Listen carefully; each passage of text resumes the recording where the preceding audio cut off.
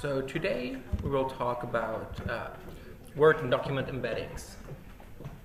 This is a continuation from Monday when we talked about more semantic ways to represent text and text documents. Just as a brief reminder, so our first approach to text representation was bag of words. But the restrictions of that, or the limitations, were that the semantics of words are not captured. Each word is just modeled as a discrete entity. So synonyms and word meanings are not represented. And it's also very distributed and possibly hard to grasp understanding. Hard to understand representation of a document. So last time we looked at latent semantic analysis, non-negative matrix factorization, and latent directly allocation. These usually embed documents in corpus-specific continuous space. So they're basically some way of a latent representation or a factorization of your data that is usually done, well, you have an embedding for each document, and it is done for a particular data set. Today, we will embed words, mostly, and we want to embed them in a general space. The idea here is that if we use enough data, we can create a representation that is generic enough that we can use it for many applications. So the semantics of a given word don't really change that much from application to application, and I don't need to learn synonyms again over and over for each new data set and new task. So we want to learn a more semantic representation that we can use in general for a specific language.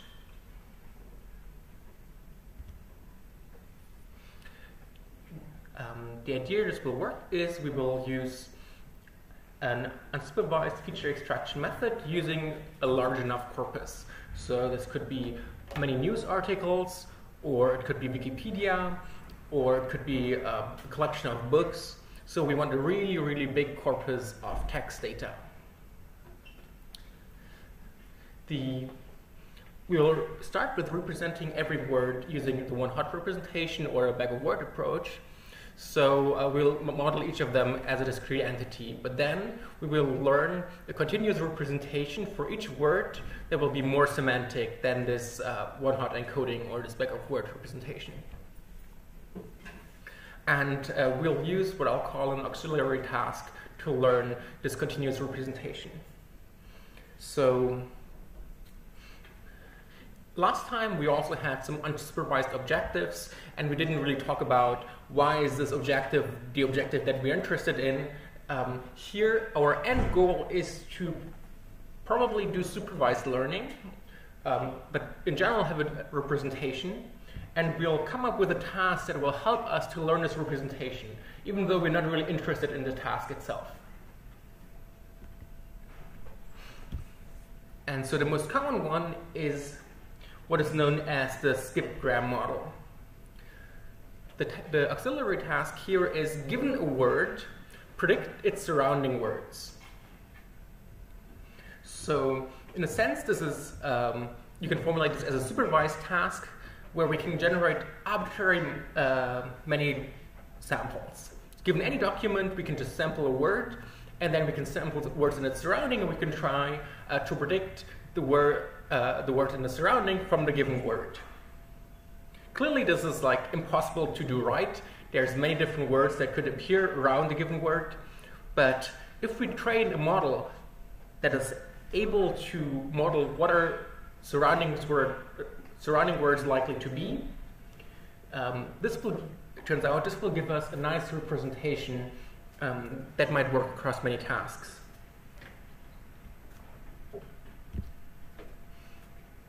So here's an example. Let's say you have two documents, what is my purpose, and you pass the butter. Then, so for example, the input might be is, and the context would be what and my. And so you try, given the input is, to try to predict, or to try to learn a model that can predict what and my. Clearly for these like very small samples, this doesn't really make a lot of sense, but if you think about things that appear in context over a large collection, and some things are more likely to appear in some context than others. So here this example is you predict the word before and after.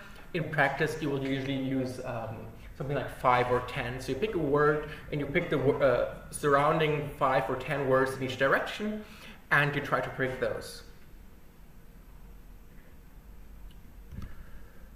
Here is a nice representation that I stole from this blog post of like how this works. This is a neural, like they say it's a neural net. It's not really a neural network. It's more like PCA logistic regression in a sense. So on the left you have the input vector. So you have a single word that is the word that I'm starting from. And so this is just like the bag of words. Let's say we have, here in this example, there's 10,000 words in the vocabulary. I have a count of 1 for the word that is the center word. And then my output is a softmax classifier, which is basically the same as multinomial logistic regression, only that you allow more than one thing to be active, I think. Yeah.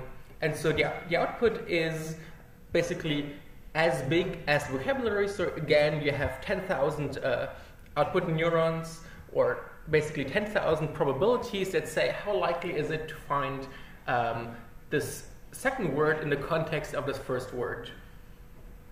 So, and he chose the word ants. I have nothing to do with this. So the question is then,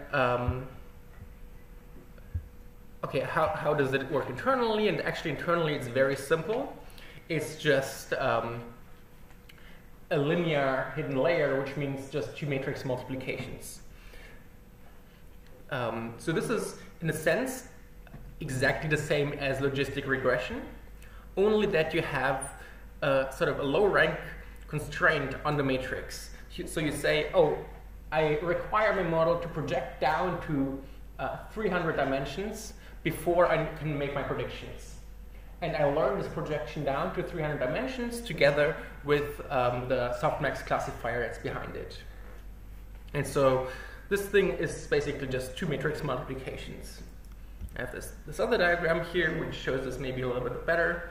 So there's no nonlinearity or anything in here. We just have our V, say, 10,000 dimensional input layer. It's just 1, 1 at one place for the single word that we're looking at. And you have this W, that's number of words in vocabulary times size of the hidden representation.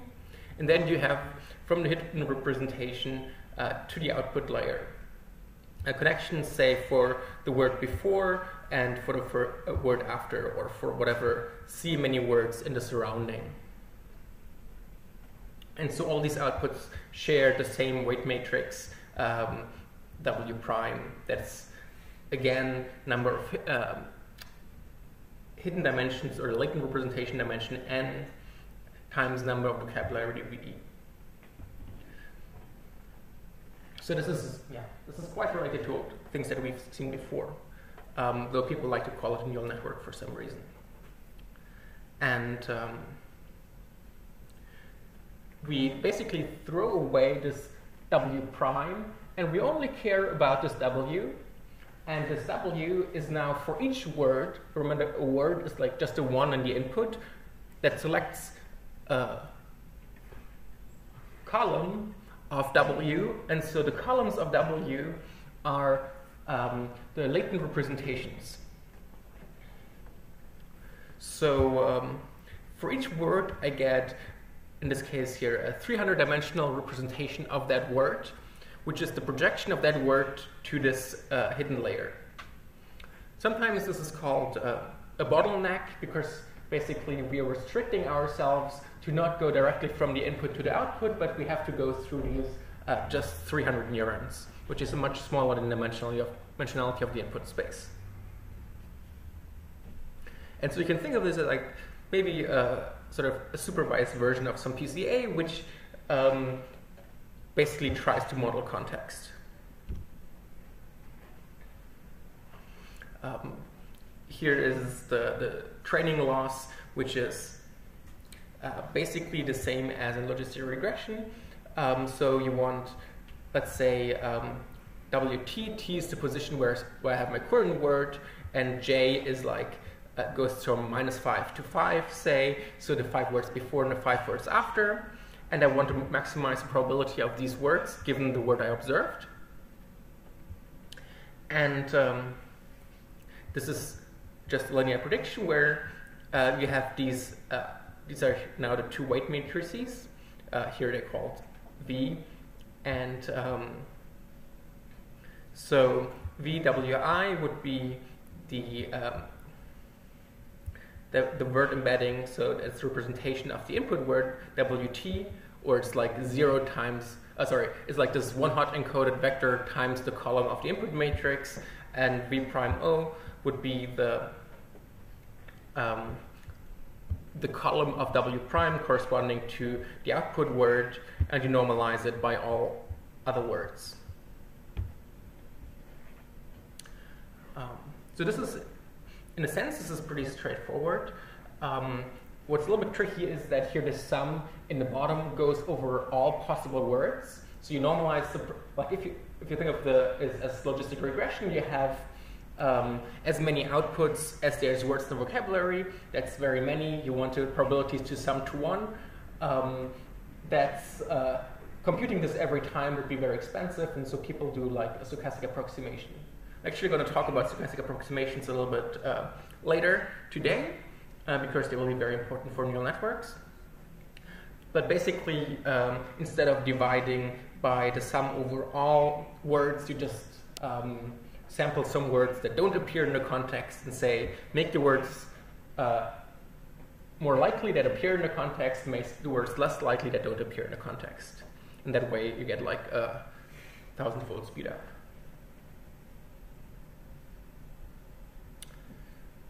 Oh, by the way, this is the paper. This is like pretty classical now. 6 years after, it's pretty famous because they basically created a whole new subfield by creating these word representations. So what I talked about so far is the skipgram. You can also do the same thing but the other way around, and it's called CBOW, or continuous bag of words. And in the CBOW, I don't know how you pronounce this actually. Let's say we pronounce it this way. Model, you take all the surrounding words, all the context words, and try to predict the word in the middle.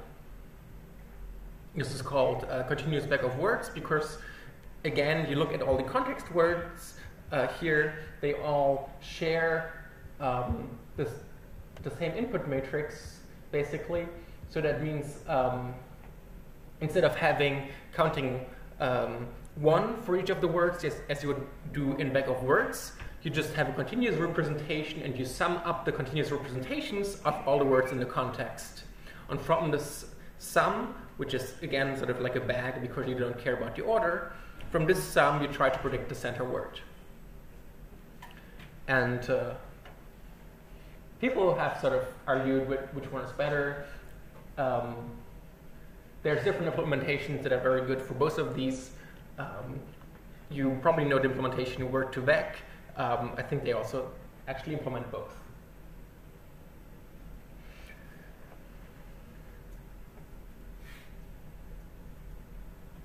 So,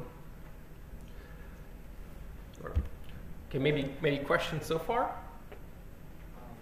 Could you explain again, like the structure of the skipgram? Like you have the word embeddings.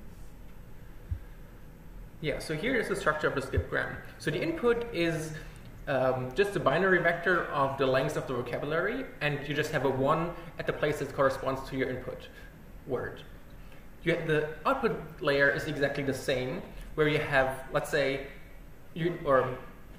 basically you repeat what happens in the output layer for each word in the context. But say you look at one particular word in the context that's like close to the first word. So then you put basically what you were trying to predict is a 1 there and a 0 for all the other words in vocabulary that don't appear in the context. And so what you're trying to learn is a softmax or logistic regression classifier, basically, that predicts a 1 for the word in the context and a 0 for everything else. And but instead of just having an output or having a single vector or a single matrix that you would have in logistic regression, here we have two matrices. So we factor this matrix that goes from the input to the output into vocabulary size times latent dimensions and latent dimensions times vocabulary size. So there's these two matrices here.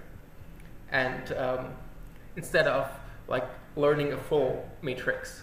And the point is that basically the model is forced to learn this 300-dimensional representation, which is a projection of the input space, and it needs to compress all the information in this 300-dimensional in this 300-dimensional latent space.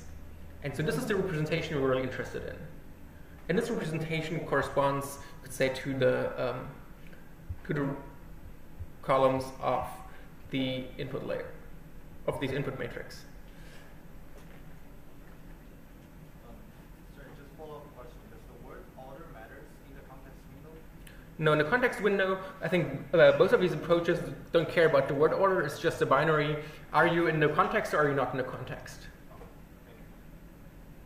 If you represent a word in this 300-dimensional space, in the language of neural networks, you would say that the activation in the hidden layer would be the representation of the word, right? Yeah, in terms of neural networks, yes, you'd say the activation of the hidden layer is the representation of the word, which is because it's a linear layer and the input is one hot, it's just a single column. But yes, it's the activation of the hidden layer. Are there people who've tried to introduce nonlinearities to that?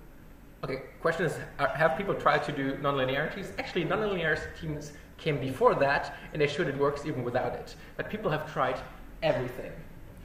So this is a method that now is like 6 years old, I think. It's still used by a lot of people. So there's a more powerful method that uses very complex neural networks that is state-of-the-art now. I wanted to use them next Monday, but I decided I'm going to talk about all the other more simple neural networks first, and then once we went through all the neural networks, I'll come back to the text data and I'll try to explain these much more complex models, which are for some reason named after Sesame Street characters, Elmo and Bert. Okay. But so here, yes, if you think about it in terms of neural networks, this is a very, very simple model, but it still works pretty well. Okay, so implementations. We're actually going to use GenSim, but there's many, many implementations. So GenSim is a library for unsupervised learning in Python. The implementation in Virtuac was the Google implementation. Now there's TensorFlow implementations. There's one by Facebook that does this and related techniques called fast text that works very well. So basically don't implement this yourself and also don't train this yourself. The longer you train and the bigger the corpus is that you train this on, the better the quality of the vectors will be. Unless you have a very, very specific domain or a language for which you can't just download it. If you're using general domain English language, just download the weights that Google trained for you or that Facebook trained for you, because they probably have more compute power than you do. So I'll walk through a little bit how to use GenSim. I think last year I really liked GenSim, so that we're all doing this in GenSim. I think maybe this year if I would redo my slides, I might do them in Spacy. But so I don't really want to force you for the homework to do the GenSim implementation. You can use that and I'll show you how to do it. You can also use the word2vec directly, or you can use fast text, or you can use spaCy, and all of them are like good implementations. Yeah, so Gensym is a text processing library for Python. It has wrappers on a lot of fast libraries like Mallet, which I mentioned for latent directory allocation, and Wolfal-Webbit, which also has a very fast latent directory allocation. And it has a bunch of tools for analyzing topic models. So it's mostly around topic models and unsupervised learning. As a representation, it just uses a list of tuples for a bag of word. So the tuple is the index of the word and vocabulary and then the count, instead of using sparse matrices like scikit-learn. So here, I think Gensym actually doesn't have a tokenizer. You could use NLTK or spaCy for tokenization. So to get started here, I'm using very, very simple tokenization. Here I have these documents, what is my purpose? You bring the butter. And so for each document in the corpus, I do lowercase and split it on white space. And so this is basically like a very simple tokenizer. And so I get the list of tokens here for each of the documents. Then I can create a Gensym corpus of that using corpora.dictionary, and this will now represent the vocabulary and says, okay, there's 7 unique tokens, and then it shows me some of the unique tokens. And if I want to use this dictionary to get a bag of word representation, I can I give it the tokens. So again, here is not a string. This is already tokenized with my city like splitting on white space. And then I can use a dictionary.doc to bag of word.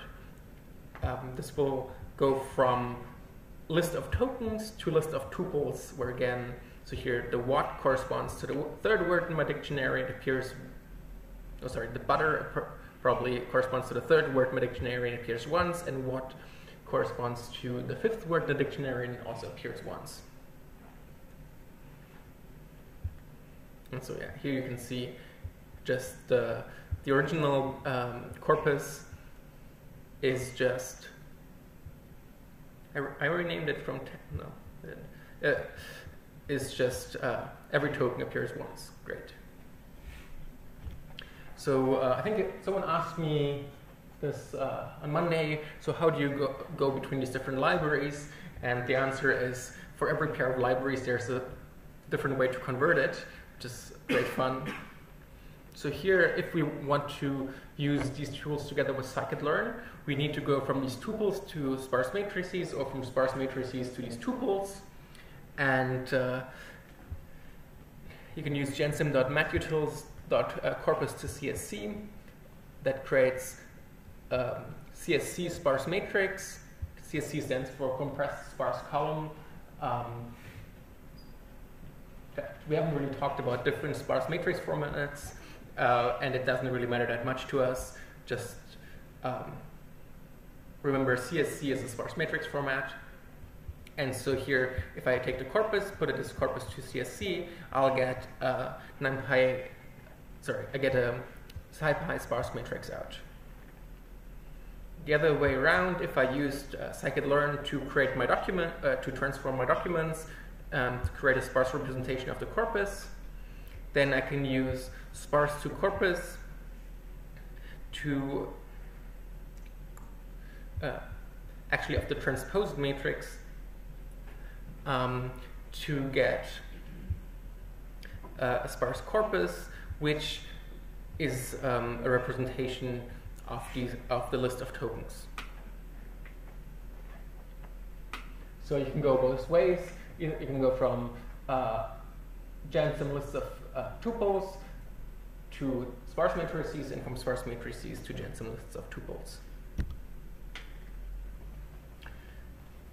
The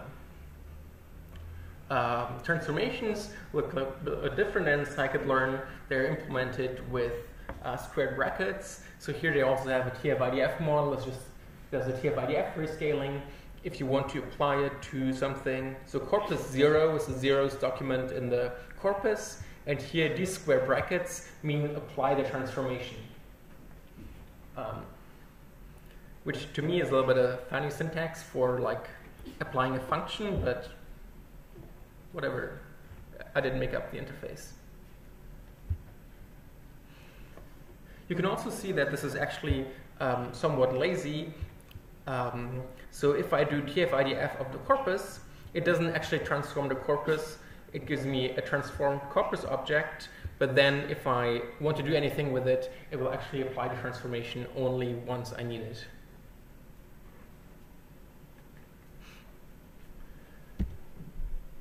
Okay, so now let's actually use word-to-vec embeddings. So it's a skipgram. Yes. And so there's, from the download models, there's things to load different formats. I downloaded the Google News vectors. So this is a 3-dimensional representation trained by Google on Google News. And so basically what this is has a built-in vocabulary, and so it has a 3-dimensional representation for each word in the vocabulary. The way I get the representation for a single word is, again, using square brackets. So here, this is a NumPy array of size 300 that represents the word queen. And you can see the whole thing is 3 million times 300. So there's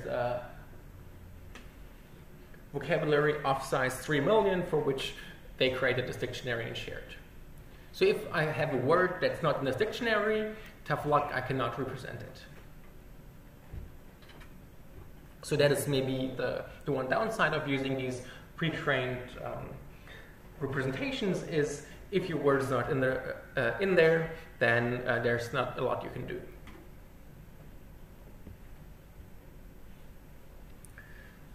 Okay, so what can we do with these representations now?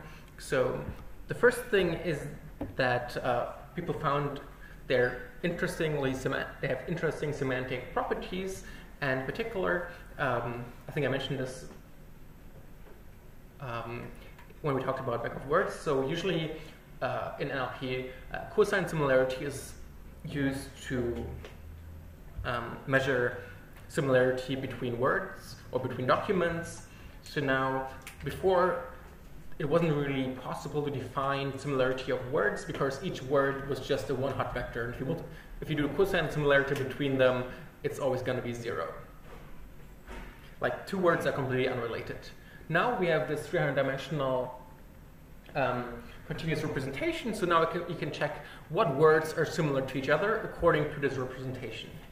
And the distance that we use for this is this cosine similarity, which is basically just measuring the angle between the vectors.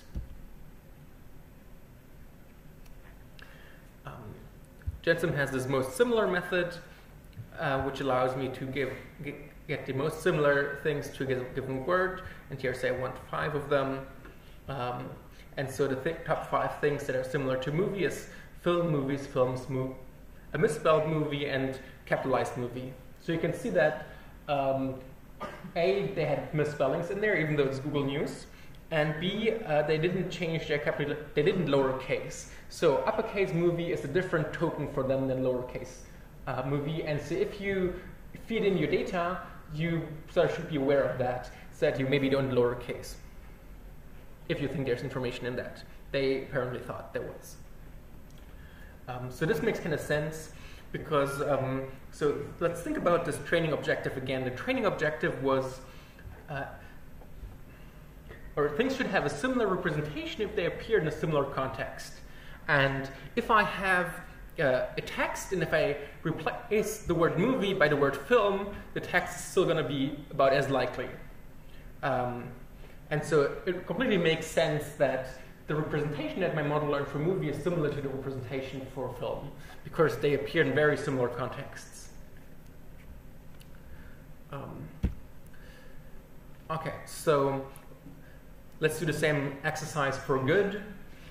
So what are the expectations you will have for good? You can think about it maybe for a second.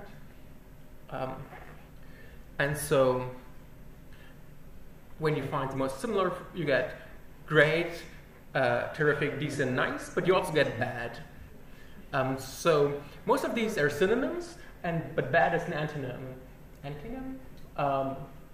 The reason why it shows up here is because they appear in similar contexts.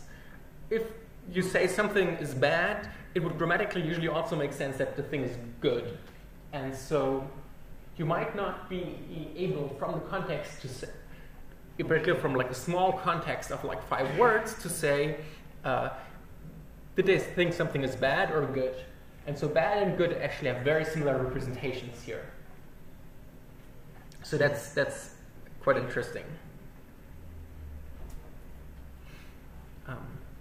What's also interesting, what you can do with these representations is look at the average of multiple words, or you don't need to average with cosine similarity, you can just add them. So for example, if you look at the words cute dog, so what words are similar to cute dog, and you get puppy, chihuahua, adorable puppy, Yorkie, and Shih Tzu. And so that's kind of cool because these are really capturing the semantics both of single words and of groups of words. So I can say, for this group of words, what expresses this concept? And so just adding the vector for cute to the vector for dog, we added these representations and we get a representation that's very similar to puppy. And so people were like somewhat surprised by this because it means you can do linear algebra in like the semantic space. You can just add concepts by adding vectors together.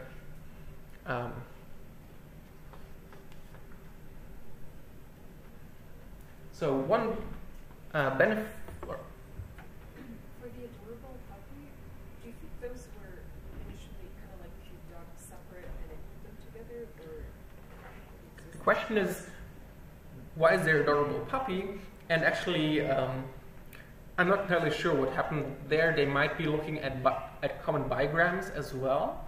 Like these two words came and treated them as one token, or maybe there was even an adorable underscore puppy in the text somewhere. I don't know. But yeah, I would assume that very common word pairs, they just keep as a single token. Whereas here, cute and dog are completely separate tokens. They both have a vector representation, and you just add 300 numbers plus another 300 numbers. And so this is good news for us in terms of trying to do machine learning on these representations, because mostly we get synonyms. So we learned about synonyms, we learned about semantic concepts. There's maybe some surprises in that bad and good are very similar, but generally we now have a representation where we don't really need to see exactly the same word. If we see puppy and chihuahua, we know that they're very related. And if we see movie and films, we basically know they're the same thing.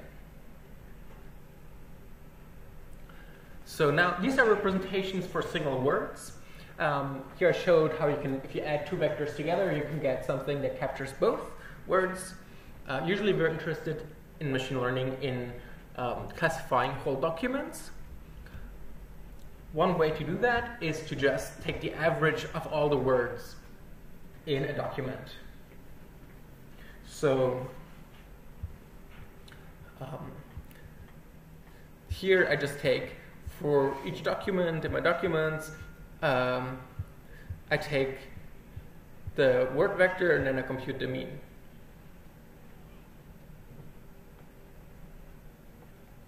Oh, sorry. Yeah, so each document here is a list of words, and so for each token, I take the representation of the token. So this here is a matrix that has all the 300-dimensional vectors for each of the tokens. I compute the mean for that, so I have a single 300-dimensional vector for each document. And then I stack them together, so I have a whole data set. Oh, here, as you might see at this number, this is again my favorite data set, the IMDb movie reviews.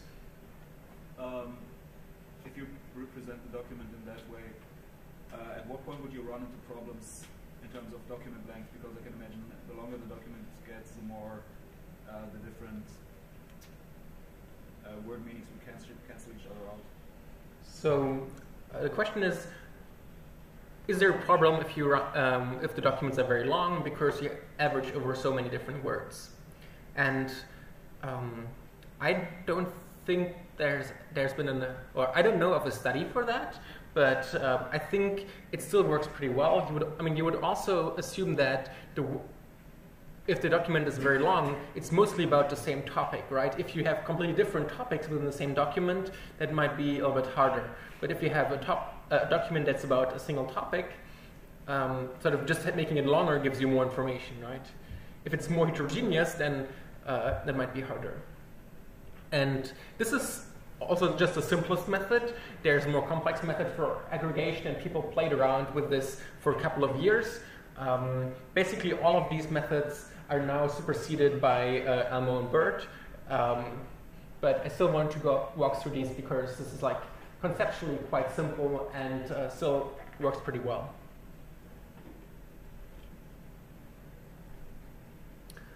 All right, so here I transformed my MDME data set. So I have a 300-dimensional representation for each word. And here I train my logistic regression on it. And in this case, I think this is possibly slightly worse than what I think it's about the same than what I had doing the full data set. So here I do set C pretty high because I don't want to regularize because my representation is already very low dimensional. So this is definitely also, if you have a text classification task, I think this would be the sort of the second step. I would, as a baseline, always run a back-of-word model and then try to look at the coefficients. And then as a second step, I would run this sort of mean of word-to-vector representation. This is obviously a little bit hard to interpret now. If you look at the coefficients of this logistic regression model, then I have no idea how to interpret that. Because it's in this 300-dimensional latent space, which has not really a meaning.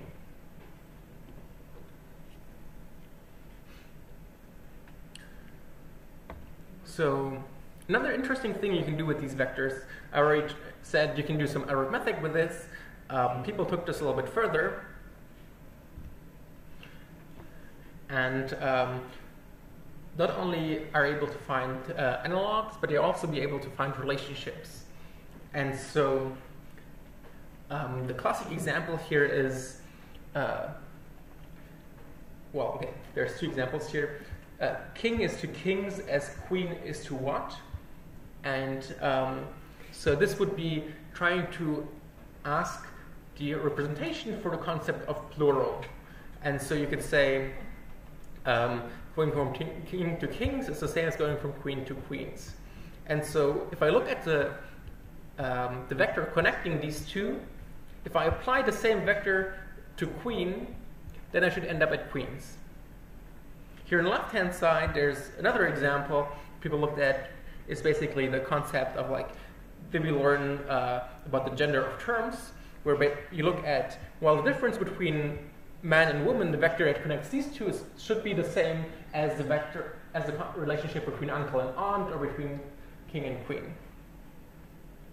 And so the way you would compute this is sort of most easily seen in this example here. So you start with queen, and you want to go here and want to see what is over here. If you want to answer the question, king is to kings as queens is to question mark. And so you start with queen, and you want to add the difference of kings and king. So you do plus representation of kings minus representation of king, and this would be going along this red vector. And then you have a new representation in this latent space, and then you can look at what is the closest word to this. And people found this to work surprisingly consistently. So here, this is from the original paper, I think. They basically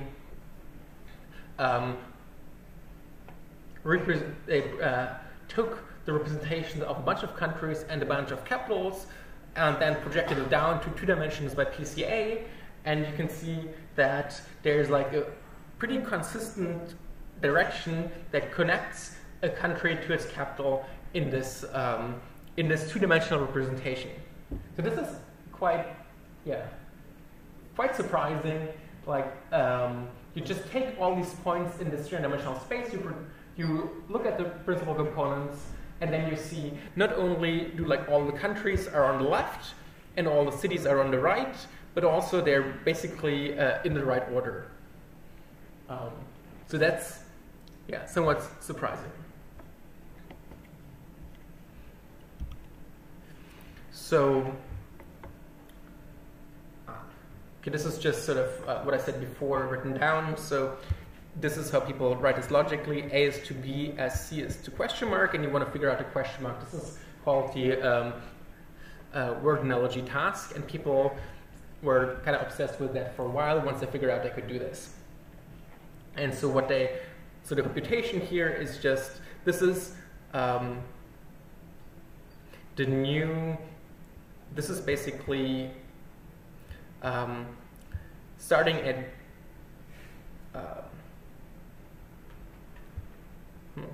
I changed I changed C to B, sorry. So I start at C, and I go the difference between B and A, and this is a new vector, and now I look at all the vectors I've learned. This is vec I, and I iterate over all of them, and I find the one that has the smallest cosine distance. So that's the closest to it. And here, this is from Stanford Deep Learning course, and you can see that with the input of Chicago is to Illinois, as Houston is to question mark, it gets Texas, and so basically it gets the state for each city, right? So it learned for each city which state it is in. And not only that, but you can query it doing just additions and subtractions on the vector representations. So not only does it capture the semantics, but the semantics are represented by very simple arithmetic.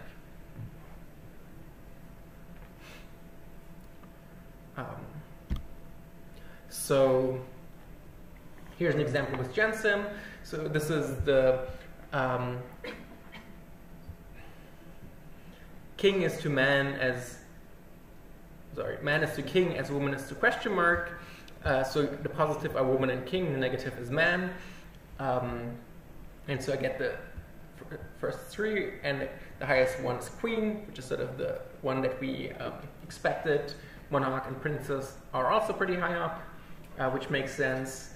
And then he is to man as woman is to, and you get she, capitalized she and her. And Italy is to pizza, as Germany is to bratwurst, obviously. The Domino pizza, I'm a little bit surprised by this, but and donuts, we also don't really have donuts that much. But no model is perfect. And this is all learned from Google News, right? So maybe that also gets some bias, or at least Google News is probably not about food most of the time. All right, so now we have this representation, which we can do arithmetic with, which tells us a lot about semantics of words. There are some problems with it. So first, no model is perfect. So here, things we eat Domino pizza in Germany, which we really do not. But there's also biases in this, that are learned from the data set. There's this paper with this great title, Man is to Computer Programmer as Woman is to Homemaker. And because this is what, I think they used this word-to-vec model that Google published, and that is what I got out, which is not great. And so if you use any model, of course, if your data is biased, your model will be biased. That's how models work. If you use an unsupervised model, it might be biased in ways that are surprising to you. Like this is, in hindsight, it's not very surprising that this model is sexist because it was generated from data from a sexist world, but still you might take this into account. So basically here are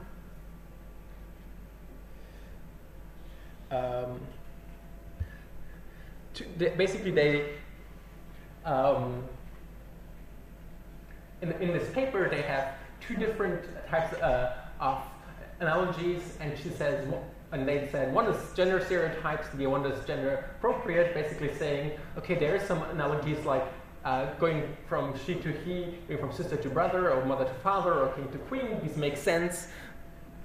But going from cupcakes to pizza, or from feminism to conservatism is, maybe weird. Also going from diva to superstar. Yes. So, or from nurse to surgeon. Anyway, but these are a pretty good tool, and a lot of people still use these. And as I said, there's a bunch of implementations, and so I wanted you to play around with this for the homework. Questions about analogies or word vectors? Cool. So the next thing I want to talk about are paragraph vectors. So it's pretty clear that if we have, if we represent a document, then just representing all the words and averaging them is kind of a silly thing to do. We really want a representation for this document. And so paragraph vectors are one of the earlier works. Again, now everybody would use Elmo and Bert probably, not paragraph vectors. But these are conceptually a bit more simple, and I thought they have have a nice idea behind it. And also last time I taught this class, this was state of the art, and now no one will ever use this again. So that's interesting, because there's like a lot of things happened in the last year in text representation. Like there was like a blog post called NLP's ImageNet moment, because they finally figured out how to do transfer learning. So all these things often are called transfer learning because you transfer the knowledge that you learned on one task to a different task. So all of these word vectors would fall into transfer learning because there was information extracted from this big data set like Wikipedia or Google News, and you transfer this knowledge, this representation, to a different task. And people have done this in computer vision basically ever since ImageNet came out. People had really problems doing this in NLP very effectively, and sort of these word vectors were the first way to do this, but they are not very effective, and the newer methods are very effective comparatively. But before we go to the state-of-the-art methods, I want to talk about paragraph vector and doc2vec. So this came shortly after the word vectors, and the idea is to represent a whole document or just a paragraph using a latent representation instead of just averaging the words. And it's quite interesting, the idea here.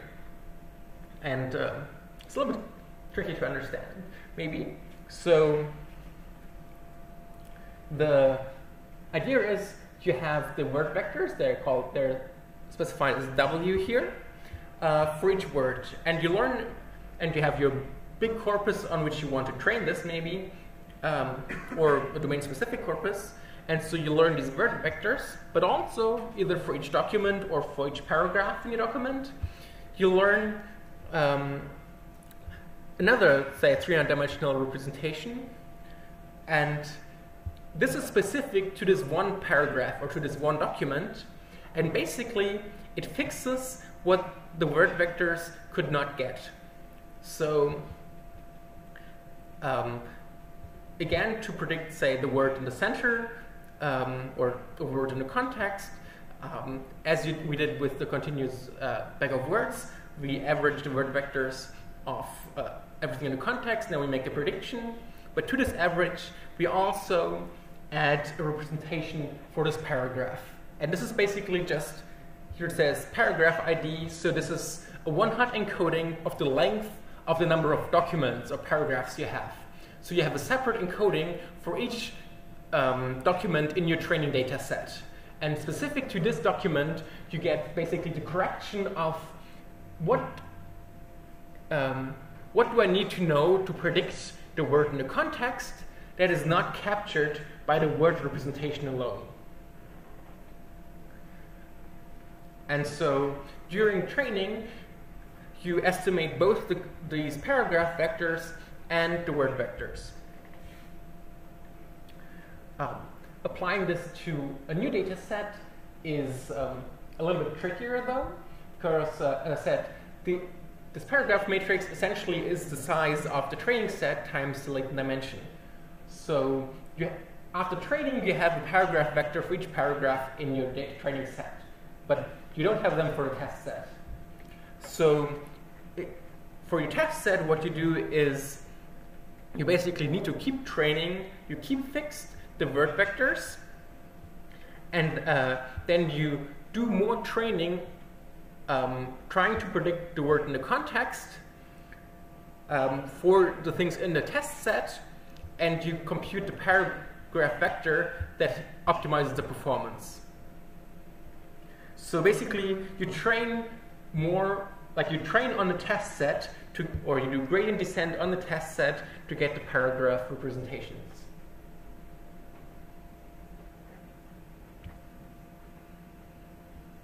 So I think that's kind of cool, even though it's a little bit complicated. So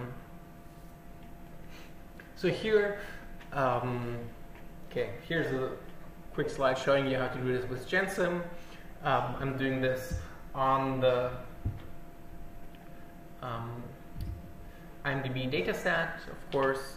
So I have some pre-processing from GenSim, and I'm tagging it. And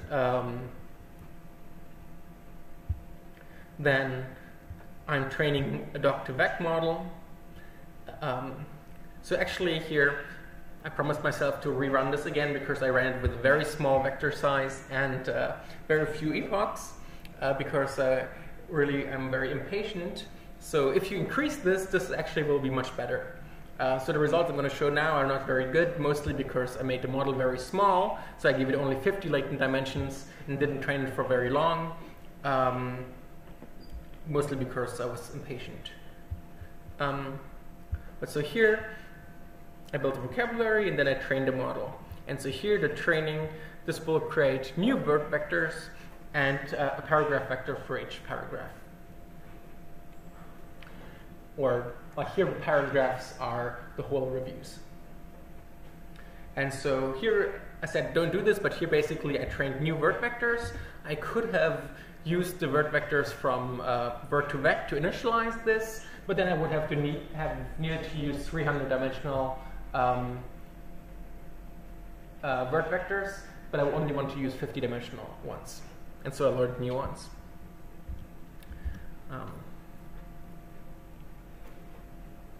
So just to see that it learned a little bit something somewhat reasonable, I'm looking at the word vectors that were learned, and if I look at the most similar for movie, I get film, flick, series, program, sequel, story, show, documentary, picture, thriller. Okay, so this means and film and flick are like by far the highest. Okay, this seems reasonable. It's a little bit harder to understand what the paragraph vectors are.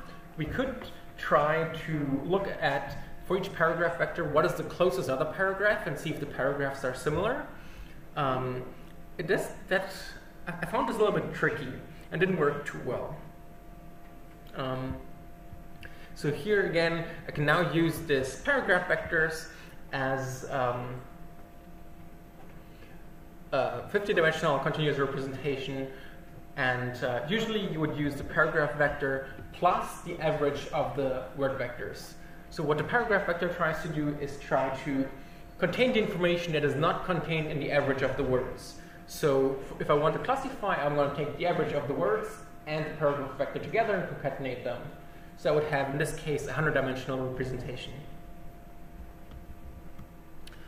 Here in this case, this didn't work particularly well. Again, as I said, I used a very low-dimensional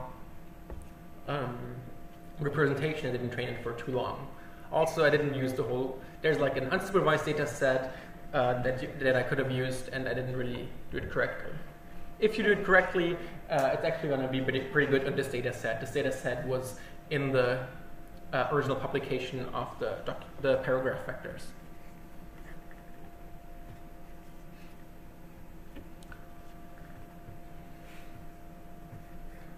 There's another method that I want to talk about briefly, which is GloV, that people favored for a while afterward to Beck. This is again for doing word embeddings, only instead of doing this word prediction task and this context prediction task, what it does is directly works with word co-occurrences and basically does a factorization of the word co-occurrence matrix. Or of the log word co-occurrence matrix. So you have a context, again, say 5 or 10 words, and you count for each pair of words how often does word J appear in the context of word I. Obviously, you're not going to instantiate this whole matrix because it's going to be a million by a million, and it's going to be too large. But conceptually, that's what it is. And then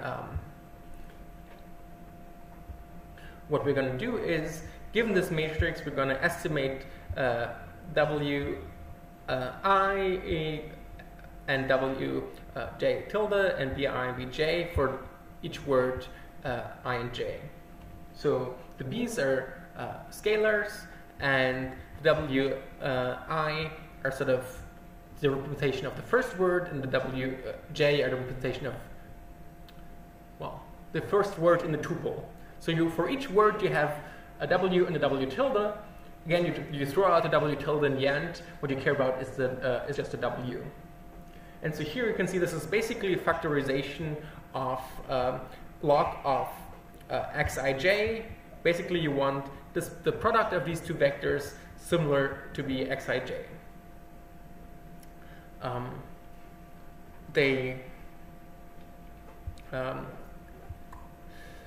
There's one trick though, and this is like least squares.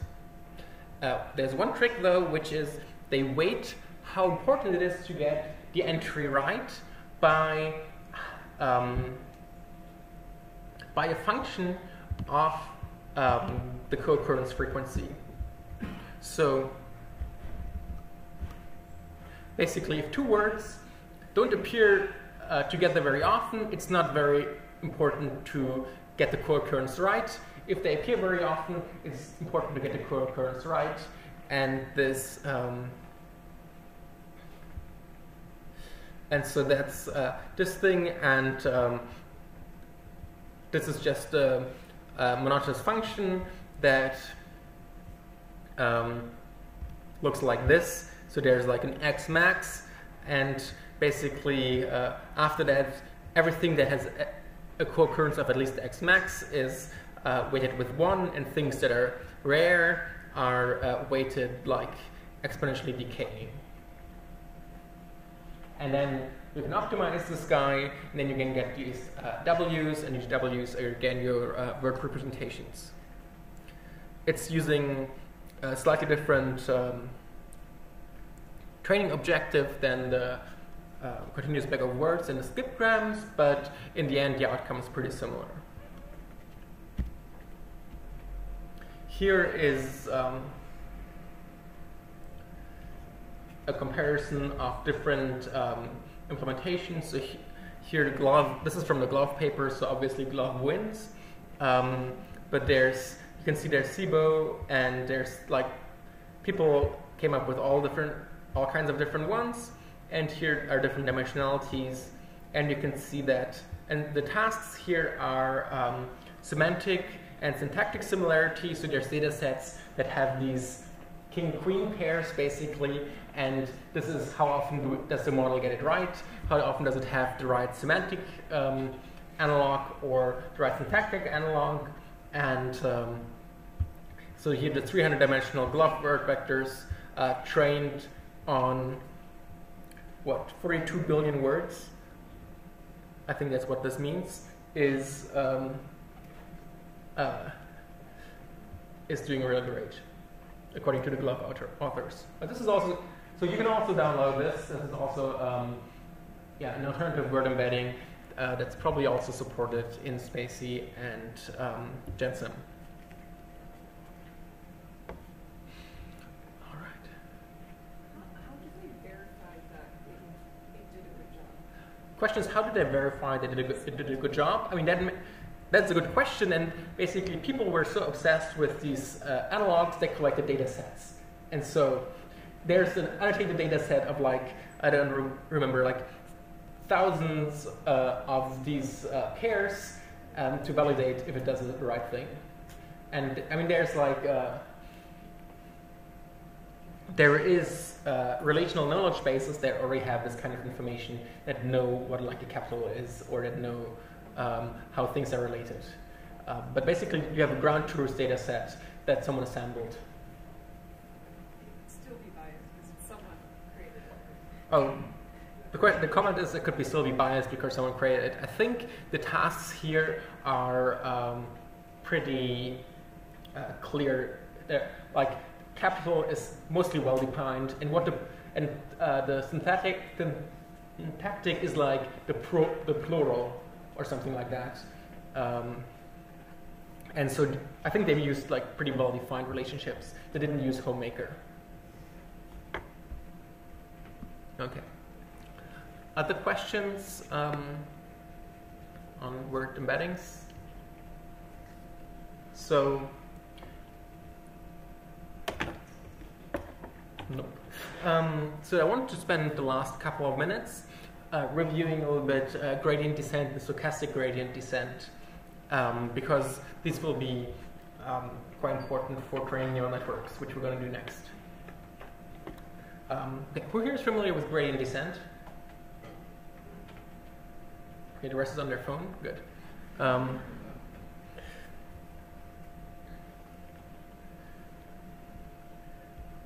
Actually, let me start here. So gradient descent is a method to minimize any function for which you can compute a gradient. So you have this capital F, and it has some parameters W that are like a big vector or like a flattened matrix, and you want to minimize the function. We saw several examples of this today. For example, the glove objective that I just showed you, or the continuous backup word. All of these actually are minimized with gradient descent. You could also do this for the weights in your logistic regression, or for a neural network, or for whatever you want. And the way gradient descent works is you pick an initial point W0, and then you make small steps along the gradient. So here, let's say this is your initial point. The gradient is the tangent, and you make steps in the direction of the negative gradient. The gradient is the direction of the steepest ascent, so if you go the other way, it's the steepest descent. So gradient descent is also sometimes called steepest descent. And so here you can see the next step is the previous step minus eta I times the gradient with respect to W. And eta I here is what's called the learning rate, which says how big a step do you want to take. And so here in this illustration, this is a quadratic function, and so you get to the global minimum. Whenever you have a convex function, this will converge to the global minimum. If you have a non-convex function, you will only get to a local minimum. And so if the function is convex, it doesn't matter where you initialize, because you will always end up in the global optimum. You might go there faster or slower, but if you are this is an example of a non-convex function. So this is here, the heat map gives you the level of the function. And so let's say you start here, you end up here. If I started over there, I might end up somewhere else.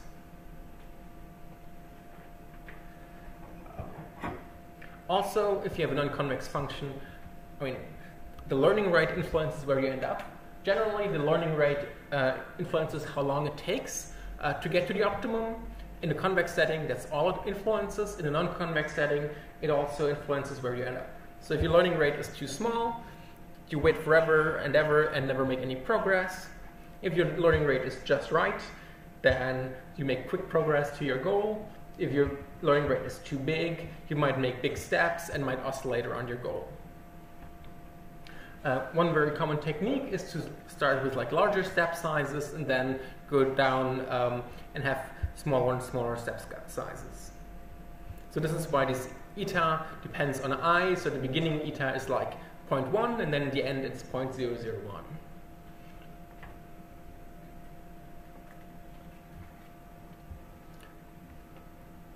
So gradient descent is like a very generic method, and it's actually in machine learning outside of neural networks is not really used. If you use logistic regression or an SVM or something in scikit-learn, it will have much more specialized solvers that work much, much faster. But this sort of is something that if you don't really know a lot about the function and you didn't really think very hard, this would work. The reason why people like this is not because they use this standard gradient descent, but because they use a stochastic approximation. So the function we're trying to optimize in machine learning is usually a sum over all the training points, like the loss over all the training points of our misclassification, for example. So this is what I wrote down here. Here's the loss of that I have on my training data point xj with the ground truth label xi, and then wi is, let's say, a parameter in my logistic regression. And so I can decompose this and not look at the, well, the gradient of the sum is the sum of the gradients, so I already did the sum of the gradients here. But I can also just look at a single part of this sum. This is called online or stochastic gradient descent, where we look at a single sample at a time. So the idea is that this is actually a Monte Carlo algorithm in a sense. We pick a sample at random, and we compute a gradient with respect to that sample, and we make a step in this direction. This is, of course, a very noisy estimate because I only have information for this one sample. But if your step is small enough, this might work. And a slight variant of this is what's called mini-batch. In a mini-batch, you just look at, say, k samples. So instead of looking at a single sample at a time and making a step, you compute the gradient over k samples, you average over it, and then you make a step in the direction of this gradient. So, and basically if you set k equal to 1, you get stochastic gradient descent, and if you set k equal to the number of samples, you get batch gradient descent. And so there's a trade-off here. And of course, the smaller your batches, the more noisy the estimate will be, and the more you'll possibly go in the wrong direction. But the benefit of this is that you can make more steps with the same amount of computation. So maybe it's very obvious where you need to go, and looking at the gradient of only a single sample will already point you in the right direction. And so then you only have to compute the gradient for a single sample to make a step. So this is computationally much cheaper than this. In particular, computing the gradient is expensive. And so this is the case for neural networks. not so much for linear models, but in logistic regression, there's also, if you have really a lot of data, there's arguments that I just skipped over on why you might want to do stochastic gradient descent. The reason, well, why we want to use mini batches is, well, A, it allows you to trade off between these two, but one of the main reasons people use mini batches for neural networks is hardware reasons.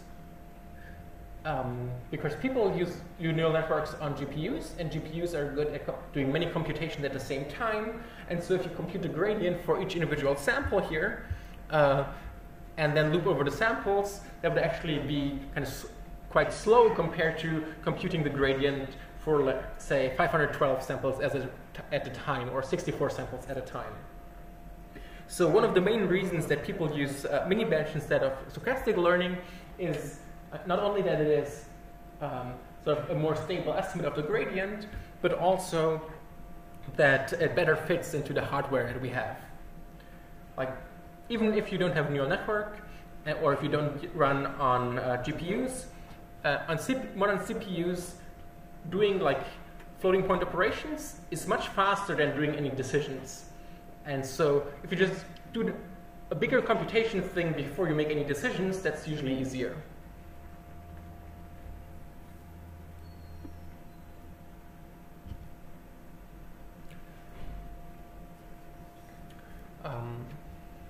So here's an example for logistic regression. I didn't actually compute the gradient, but say this was our log loss, and now the idea behind the stochastic gradient descent is we just take a single sample, we compute the derivative of the log loss, and we take 1 over n times w, which is the regularizer. So I said the theory behind stochastic gradient descent often works with you pick a sample at random and you do a gradient step, because you can imagine that is sort of the standard way you would do Monte Carlo algorithm, is you pick one thing at random. In practice, we usually just iterate over the data set. So we just pick, we iterate over the samples and we do one gradient step at a time. And that's also, so this stochastic gradient descent is how you would fit any of the models we talked about earlier, like the word vectors.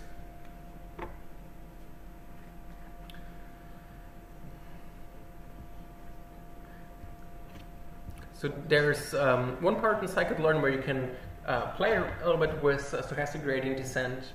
There's SGD classifier and SGD regressor. Both of these are just linear models. So they implement basically logistic regression, linear SVMs, rigid regression, lasso, elastic net, all of them at once. You can set a loss and you can set a regularizer, and then you can tune them, or you can learn them using stochastic gradient descent. The reason why we don't usually use that is because it can be a little bit tricky to tune the learning rate. And if your data set is small-ish, these will be slower. If your data set is very big, these will usually be faster. These also allow you to do